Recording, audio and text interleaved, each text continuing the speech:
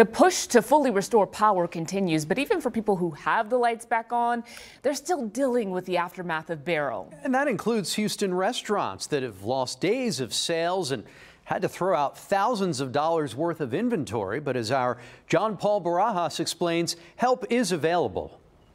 This is where the magic happens. This is where it all happens, right there.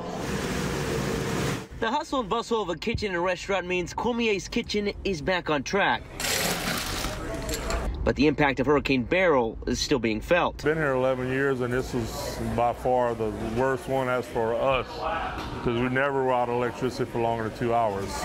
And here we were down for 7 whole days. Owner Kevin Cormier estimates a week without business and having to throw out $10,000 worth of food comes out to a price tag of around $40,000. We had a little extra fluff left that we could survive for the 7 days without struggling or losing our business. But that's not the case for everyone. The extent of the losses were not just in food product or even an inability to welcome guests, but also for the employees. Christina Garavaglia with the Texas Restaurant Association explains employees who are struggling due to being out of work and get help from the Southern Smoke Foundation, adding the only criteria is that the employee has been in the food industry for at least 6 months.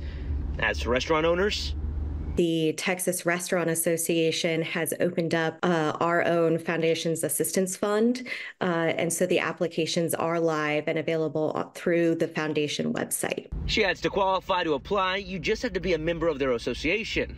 If I wasn't a part of the association prior to this, could I join now and still receive some assistance? Yes, you can, and we would welcome you in. We would be happy to have you. For applications to the association assistance funds and the employee assistance, those in need can go to texasrestaurantassociation.org. And she has this message to Houstonians. Go and visit our restaurants. Spend that quality time building the memories with your family, because even serving as a patron can go a long way in helping our folks recover. John Paul Barajas, KPRC 2 News.